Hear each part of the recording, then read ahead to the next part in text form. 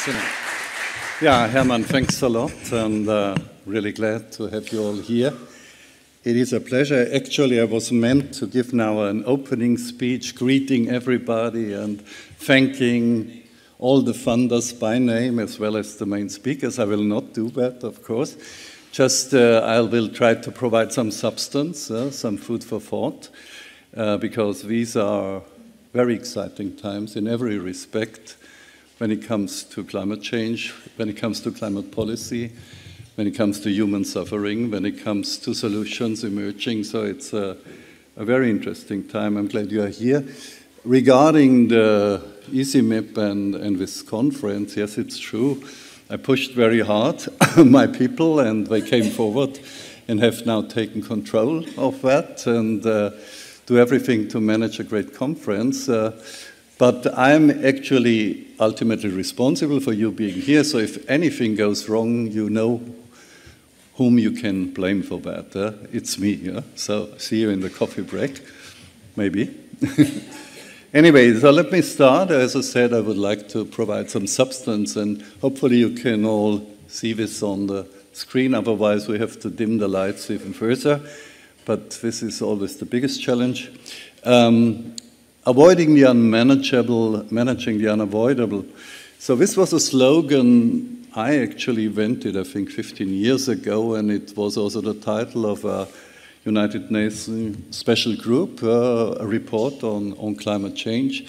And this is in a way providing you with, in a nutshell clearly, with the dual challenge of climate change. So on the one hand, we have to limit global warming to something we can still manage, but even if we achieve stopping, confining global warming to 2 degrees, that is still a big, big challenge to manage the residual climate change, because 2 degrees is a different world already.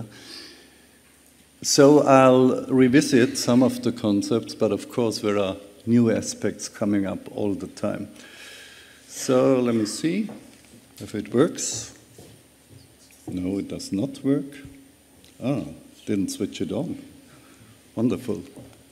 So, since we are here in Potsdam, so a little bit of local color, actually, and you know, the Physics Nobel Prize was given away and was awarded this year to people who worked on gravitational waves, actually ripples in space-time, and this was all devised, predicted and so on by Albert Einstein, and based on also the Schwarzschild solution, one was able, because of the collision of 2 black holes, one was able to really detect those waves. And so that has been celebrated as a big, big breakthrough of science, and the Nobel Prize is given for that and so on. But most of these things really started in Potsdam, and the Potsdam Institute, as some of you may know, our main building on the Telegraph Hill, is where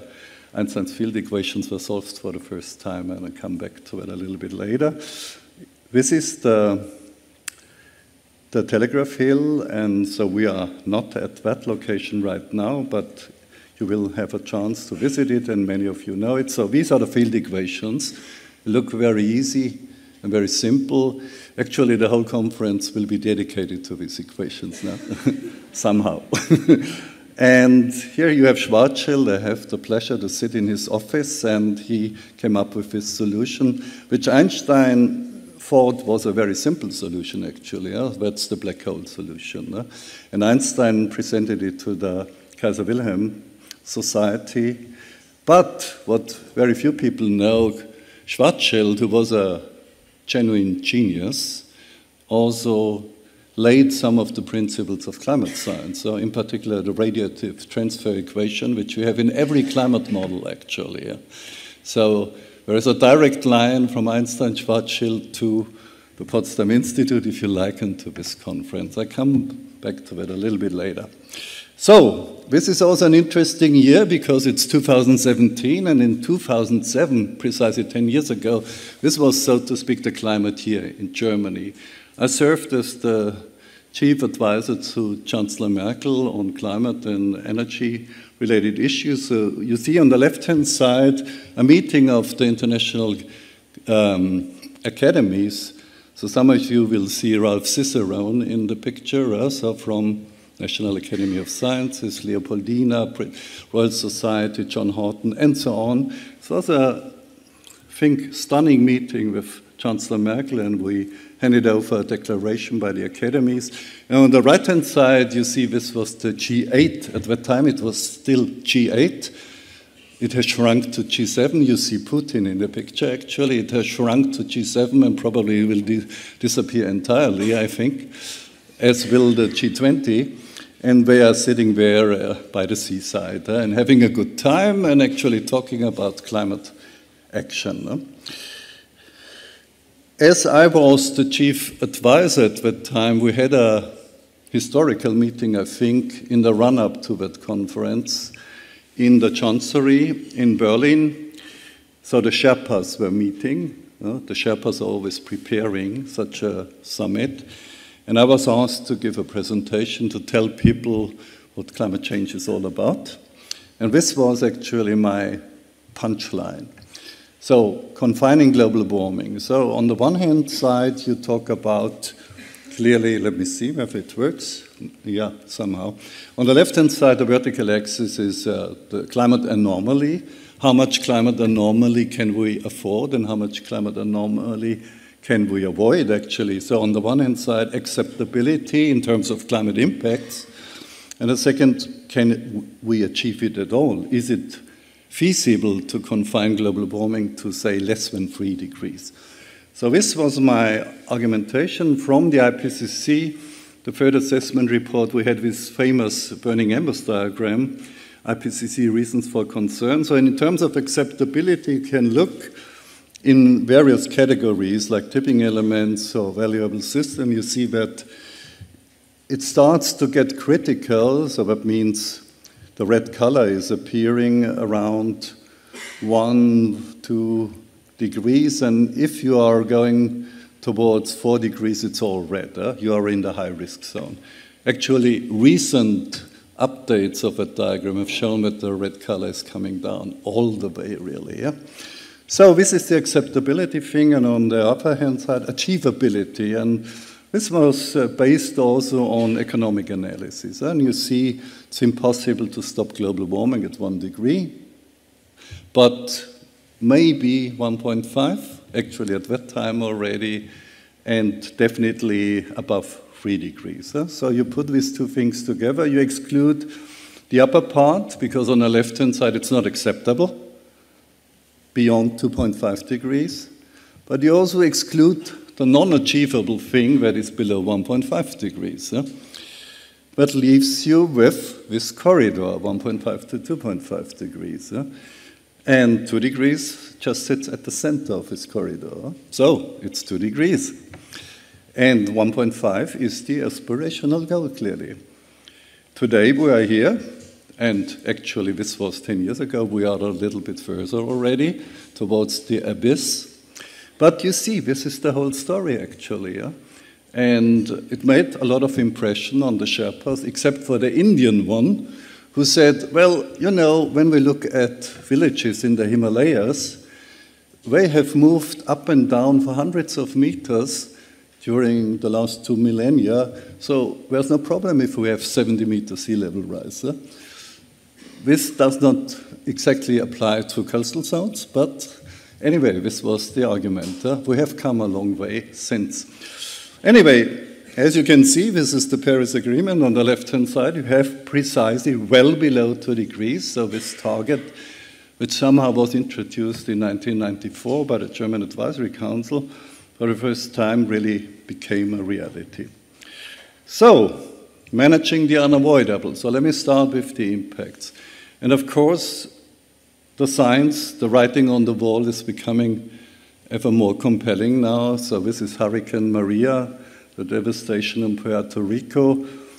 And of course, you just had the wildfires in California where probably 20 people were dead and a lot of devastation. But it's really interesting, what will be the impact of Hurricane Maria? And so I just referred to two articles just appeared in the New York Times. So this is a picture from above by Xiang and other people, so demonstrating that actually the single hurricane event, which raged more or less only for 8 hours, is destroying about 20% of the GDP. So it eats up 15 years of development in Puerto Rico. And the interesting implication now is, and hopefully this will be discussed also during this conference, is what will people do if their livelihood is damaged and threatened? They migrate. These are US citizens, of course. So there has been another interesting analysis that if now, say, 1 million Puerto Ricans would move to Florida, Puerto Ricans tend to vote Democratic. Cuban exiles tend to vote Republican. That is why the swing state, Florida, is mostly swung towards the Republican side. But what if you have an influx of 1 million Puerto Ricans? That will flip it back to Democratic. This will be the ultimate revenge for the climate deniers. It's really interesting, and it may happen. So, if you believe some of studies that have recently been published, and I'm sure you all, Nigel Arnell, for example, will have a say on that. But if you would have a static picture, so in the end, 1.4 billion people might be affected in the coastal zone. Of course, they will move outwards before that. But anyway, we will have to somehow relocate a huge part of the human population, one way or the other. The same applies to mountain regions, semi-arid regions, and so on. We tend to settle precisely where we shouldn't these days, and climate change will drive us back. We actually did a study for the Asian Development Bank, a region at risk, where we looked at migration patterns. For example, these are, if you like, cartoons of migration patterns for Bangladesh, where there is just, as you know, an inflow of 650,000 Rohingyas into Bangladesh, a country which is awash with refugees, internal refugees already. Yeah? So if people complain about 10,000 refugees coming to, say, UK, Canada, Germany, even if it's 1 million, this is ridiculous compared to what Jordan, Turkey, Bangladesh take on and take in.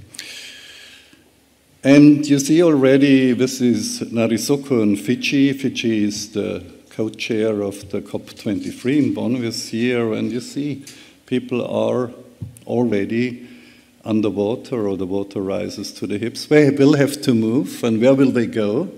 We will not buy a business class ticket and fly to Berlin or to New York.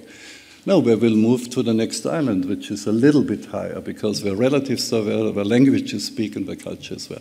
It's island hopping, but not the luxury way. But it can also happen that this will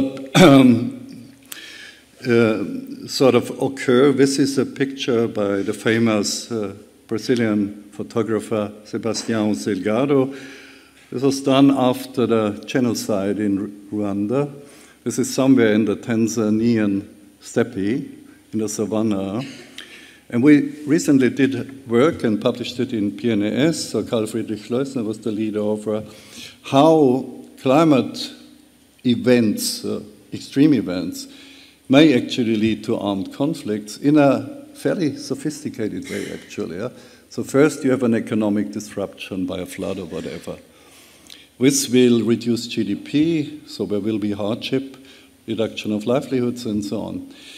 What we found in a statistically significant way is that this will not affect countries and will not turn them into becoming violent if you have a more or less homogeneous cultural setup there. But if the country is ethnically divided, fractionalized, there's a clear indication when this, the climate shock, will turn into violence. And this is very solid analysis, has been referred to many times now. So what would be managing the unavoidable. And unavoidable means 1.5 or 2 degrees warming, means many people will have to migrate on this planet in the next 80, 90 years. There's nothing that can avoid that in the end. So you have to manage global migration. And just a few ideas that have been discussed before and will have to come back. For example, we could say in a 2 degrees world, countries, nations will take in and accept immigration quota according to their historic national emissions. So US would have to take up 20% at least of all the refugees. That would be a fair principle. Another thing that was discussed a long time ago is the so-called Nansen passport. Very few people know about it. It was created by Fridtjof Nansen, or he suggested that after the First World War, and 50 countries accepted it. So the people who had been expelled, say, from Russia and so on, and were having a Nansen passport, were allowed to enter 50 countries and were even allowed to work there. So this is unthinkable today, really. Yeah? But this happened 100 years ago. And why not having a global green card where all the climate refugees have access to labor markets? And so my talk is really, in a way, honoring this person here, who is one of the titans of science as well as humanity, clearly. And too few people know about him. Fridtjof Nansen, who looks quite, compelling at this picture. Let's put it there. He's becoming a little bit milder if you have pictures of him in the later stage, but of course, Antje Boetius knows very well about Fridtjof Nansen. I mean, he was a zoologist, so he started in biological sciences. He became then the godfather of polar research. Chris Ripley knows about that. So he had 2 extremely successful expeditions. And then he turned into a great humanist, actually, and came up with this idea of the Nansen passport. So maybe in the times of climate change, we will have to revive the Nansen passport for all countries of the world. And he received the Peace Nobel Prize also. Avoiding the unmanageable. So I will not talk so much about that because this is my general theme and my main focus. And we just published last year, if you like, the ultimate map of what it means to change the climate and to push up the climate anomaly. So you see this curve at the bottom is just global mean temperature since over the last 20,000 years. And you know, during the last ice age, maximum climate anomaly was about -3 degrees only. So that's not a lot, actually. Yeah? And when we emerged from the ice age, the Holocene 11,000 years ago, agriculture was invented and so on, the extreme stability of the Holocene. And on the right-hand side, you see now what the scenarios are. So there's one very optimistic scenario, the green one. And when, unfortunately, we are on the most pessimistic scenario right now, which would propel us out from the ice age into the hothouse, so to speak, with 8 degrees warming by 2500. But even if it would be an intermediate scenario, you see we would breach clearly the corridor of Paris, which is the gray bar. Yeah. And what you see there are the tipping elements, actually, with all the error bars clearly. Yeah? And science will narrow them down over the next 10 years or so on. But you see, in order to avoid the unmanageable, we clearly have to keep to Paris. But even if we stop global warming at 2 degrees, it will be a different world already. We may lose Greenland ice sheet, actually. Yeah? We will definitely lose most of the coral reefs. And there's a roadmap for achieving that, which we published together with Johan Rockström and a few others. Question is, will it happen at all? So here comes my 3D theory in the last 2 minutes or so on. It will be a combination. The world will only react if there is this combination of disaster, discovery, and dignity. Disaster is obvious. Disruptive innovations discovery. Very few people know that PV capacities have grown over the last 10 years at the rate of 35 degrees per annum.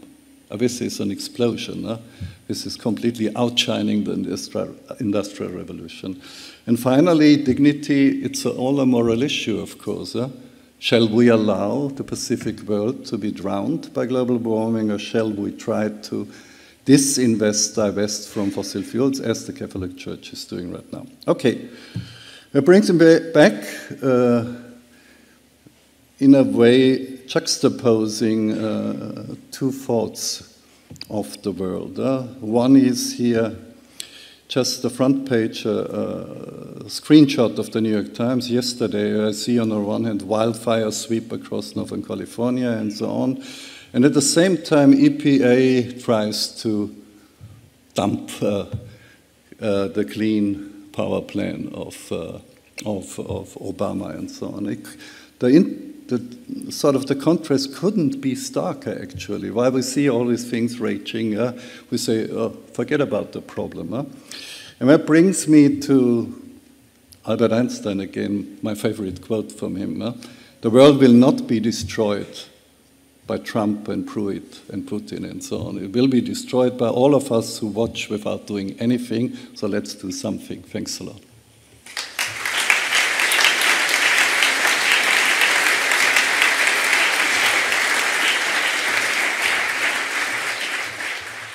When it comes to climate change, when it comes to climate policy, when it comes to human suffering, when it comes to solutions emerging. So it's a very interesting time. I'm glad you are here. Regarding the EasyMap and this conference, yes, it's true. I pushed very hard my people, and they came forward and have now taken control of that and do everything to manage a great conference. But I'm actually ultimately responsible for you being here, so if anything goes wrong, you know.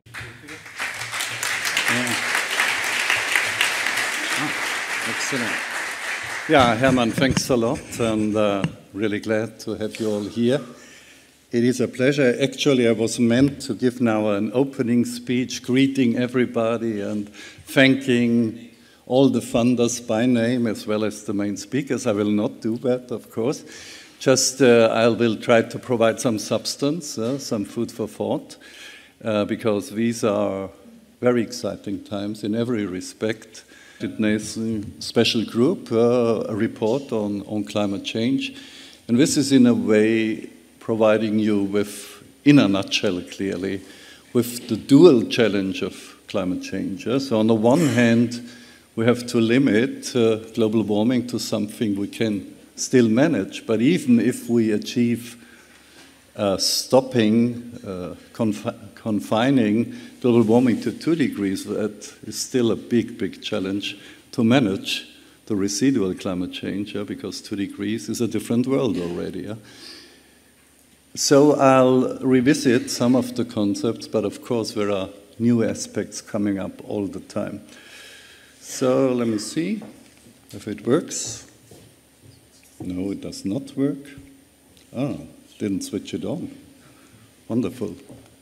So, since we're here in Potsdam, so a little bit of local color, actually, and you know, the Physics Nobel Prize was given whom you can blame for that. It's me, so see you in the coffee break, maybe. Anyway, so let me start. As I said, I would like to provide some substance, and hopefully you can all see this on the screen. Otherwise, we have to dim the lights even further. But this is always the biggest challenge. Avoiding the unmanageable, managing the unavoidable. So this was a slogan I actually invented, I think, 15 years ago, and it was also the title of a United